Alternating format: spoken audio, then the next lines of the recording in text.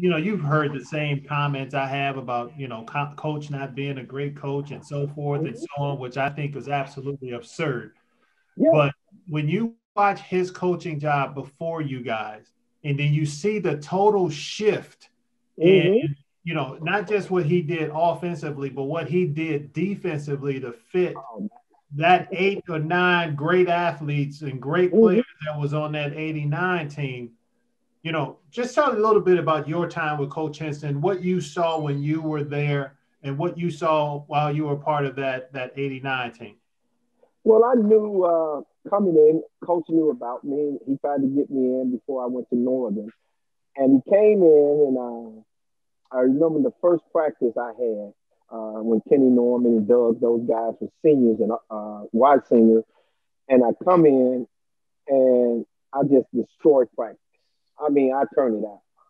And, me and Snake is going at it, back and forth and talking stuff, that west side coming out of him, that west side of Roar coming out of me. And, but me and Snake were friends prior to that. And I mean, we were both competitors. And he'll tell you today that I made him work hard every single practice. And, coming in and coach is like, wow, I got 2 years of this guy to play. And, coach and I never we had one disagreement. And that's because I missed the dunk. And then he started yelling at me, and that pissed me off. And Coach Collin had to calm me down. But I told him, I said, man, I ain't going back in. Forget it. I sit over here on the bench. You want me on the bench? I'm going to sit over here. And, Coach Collin, and we was playing Wisconsin.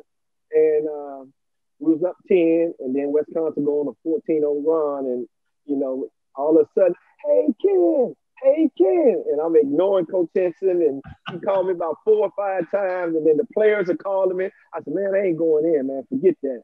And then Coach C walked down, and, he make one of the walk-ons move and sit next to me, put those big arms on me. And he said, Batman, we need you. I said, Coach, man, I'm not going in, man. He don't want me out there. I ain't playing. And then he looked at me in the eyes. He said, hey, Batman, I need you, man. I need you. And I said, Coach, the only reason I'm going back in is because of you, not because of him. And I walked past Coach Henson, and he's saying stuff, and at that point, I don't hear nothing. I go in the game, and we go on a 20-0 run. And that was the only time he and I ever had any kind of disagreement. And the point was, he wasn't mad at me for missing the dunk. He was mad because he said, well, what you just did, I got 13, 14 other players going to try to do the same thing you do because you're the leader.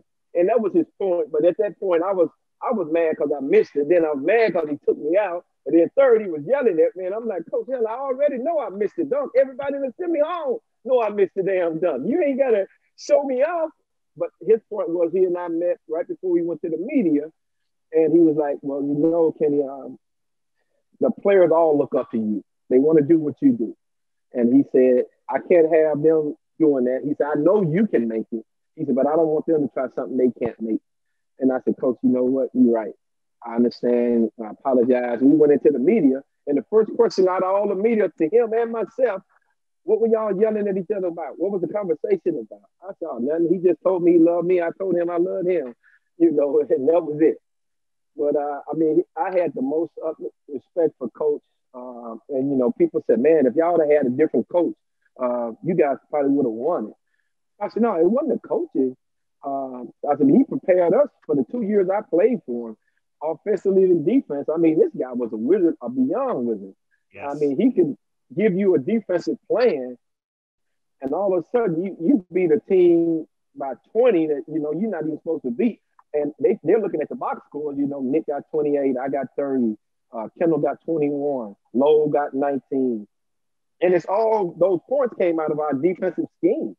We scored it, but our defense that he set us in, was the point. I mean, Coach was a wizard. And I told people prior to him, getting into the Hall of Fame, and I said, hey, man, this is one of the greatest coaches in college basketball that doesn't get the recognition he deserves. You and I have both had very similar conversations with people. As a matter of fact, today I was on someone else's podcast earlier, and they asked me that very thing. What was it about, your time at Illinois? And I'm sure you will agree with this. Mm-hmm. I told them Coach Henson is one of the best coaches I've ever played for. And, I went on to play 14 years professionally, and none of them could hold a candle to coach. One, we were always prepared. It Mm-hmm. didn't matter who we played, we were prepared. Defensively, and you know this, and I know what you're going to say when I say this. When the teams would come up, whether they signaled with their hands or they called out a play, we started calling out their plays because we knew every single thing that they were going to do. Yes, I mean he made sure, and like you stated, you were prepared for anything the other team was going to throw at you. You went through it in practice. You ran the scout team ran it, and you knew when they came up, whether they, like you said, they call out a play, a number, a name, whatever it was, you was like, oh yeah. Oh, and team was like, man, I remember we was playing Indiana, and Jay Edwards was like, Coach, they know all our plays. And his reply back to Jay, he's like, and that's a damn shame because they running it better than y'all are. Oh man, that does surprise me because we the same thing. I mean, we'd be telling guys they come up, call their plays, we start yelling out their plays, and would jump and know exactly what they were going to do. And that's part of being a coach. And also being a coach is like you said, you had one disagreement with coach. I had one. And my 4 years, that I was there. And just like you, it was Coach Collins, Coach C that came down. It was like Big Junior. We need you to get back in there and do what you got to do. I'm like, but coach, I'm getting yelled at for something that wasn't my fault, and like you, and this is what I told them on the other podcast, coach will get on you. He never used curse words, but he would get on you. And afterwards, there was always an explanation of why he got on you. And it was normally, as you said, because he wanted you to do and be better. Yep, that was it. That's it 100%. So that 89 team, man, like I said, was one of my faves. As you guys are rolling through the season, and I mean rolling. I mean, you guys were putting it on people. You had some buzzer beaters, of course, with Nick's shot and some buzzer beaters down in. And then you get to the NCAA tournament. What was the thought process going into the tournament when you guys got there? Well, our process was, we lost to Villanova the year before. We had a big lead and we missed a bunch of free throws. And before that first game against Ball State down in Indianapolis, we was like, hey, man, we don't want to keep nothing close.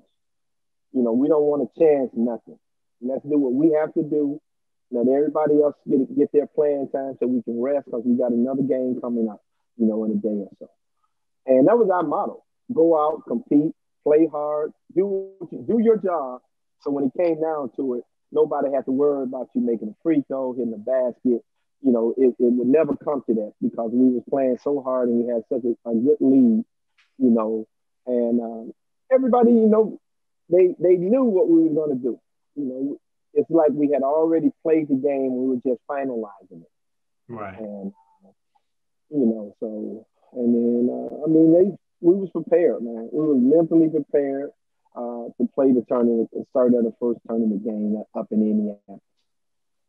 So you beat the bricks off of Michigan 2 times during the season, and we fall short in that game. What's your thoughts? And I know, of course, everybody's devastated during the game and after the game. But what's your thought process when it came to the fact that it was the end? That was the end of college basketball for you. Well, you know what? It wasn't. The loss didn't hurt me. What hurt me was knowing that I would never be able to put on a University of Illinois uniform at that point after that game. And, as I told in my statement to the guys afterwards, I'm going to miss playing with y'all. But you guys got an opportunity to get back here next year. The same way you had new additions coming in and this here and that. And I said, hey, one game don't determine who we are. We didn't win it. We wasn't the champion, but this one game is not going to define who the 89 team was. I said, our love for each other, our coaching staff, our families, I said, that'll always live on.